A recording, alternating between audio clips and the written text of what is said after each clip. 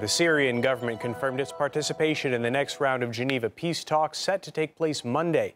While radical factions are thought to be gaining momentum in the war, Islamists are thought to have recruited tens of thousands of foreigners, potentially causing an intelligence headache back in their homelands. RT's Tesa Arcilla reports from London. A British jihadist known as Abu Sulaiman al-Britani is believed to be the first Briton to have carried out a suicide attack in Syria after a vehicle packed with explosives was taken to a prison, allowing some 300 prisoners to escape.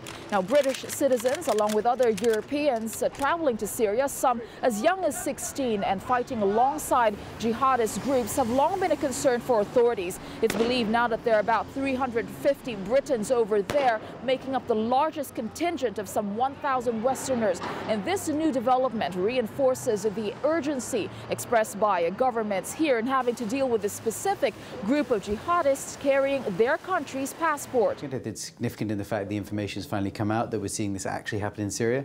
However, given the trends that we've seen in Syria over the past few years, it's not surprising that we're seeing British individuals or foreign individuals more generally becoming involved in suicide operations on the ground. I think if we compare this particular conflict in Syria with the other jihadi battlefields that we've seen around the world, certainly the rapidity with which we've seen the large numbers of foreigners being drawn to the battlefield is, from my perspective, unprecedented. The numbers certainly that we're hearing quoted about are new for British intelligence, and it presents a very difficult picture for them to manage. In sounding the alarm over this phenomenon, authorities are increasingly worried about what happens when these individuals return home.